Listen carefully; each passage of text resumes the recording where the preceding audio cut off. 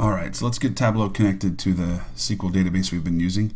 Right here you can see to a file, if this is something on your local computer, or to a server, this is what we want right here.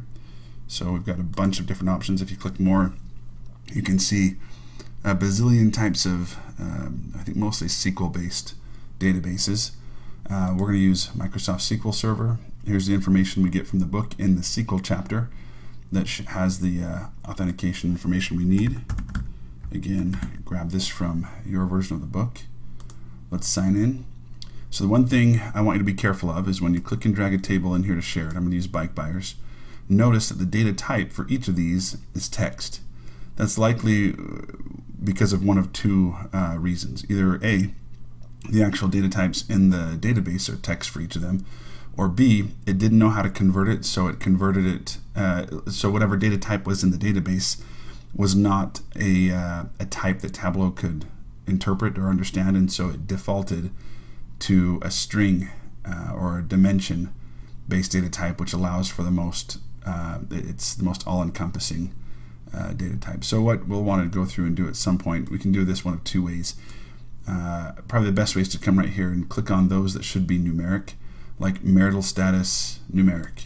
Click on this little ABC, change it to number whole, and same thing with gender numeric, and so you see the different options.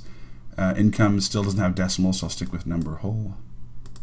I think that's what most of these are going to be. This is education numeric, yep. And we'll just go through and do that for all of those that are applicable. No, notice I'm doing this for all the, just the ones that we converted to numeric columns. I think they're all in a row in this particular table and data set, which makes it nice and easy. Let's keep checking here. Yeah, it's still numeric. But you can see there's lots of other options, date, different types of numbers, and so forth. All right, I think that's it. Education, those are all text, perfect. Let's update now. I'm going to extract so it doesn't continually re-pull the data from the database. It'll extract one set. If I were to turn this into a live dashboard, for example, I would change it back to the connection to be live, so every time someone pulled it up on a web page, it would re-pull the latest data. But now, because we changed those to numeric, let's save that. Yep, replace that one that I had. Now when I come here, it divides them up. Oh, no, it didn't. It still didn't figure them out. So that's fine. Let's click and drag commute distance numeric down here to measures. There we go. So, oh, you can see all these that are numbers.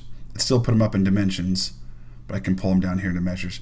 Before, when I did this, if I didn't change the data type first and I just pulled it down here, it would turn it into count of, because that's the only function it can use on text. It still thought it was text. But since these are pound signs, I can just pull them down here and it'll treat them as measures. So later on in the book, when you get to Azure Machine Learning Studio, you'll find you have to do the same thing whenever you pull data from live databases. You have to go through some conversion process to get them into numbers, and that's common.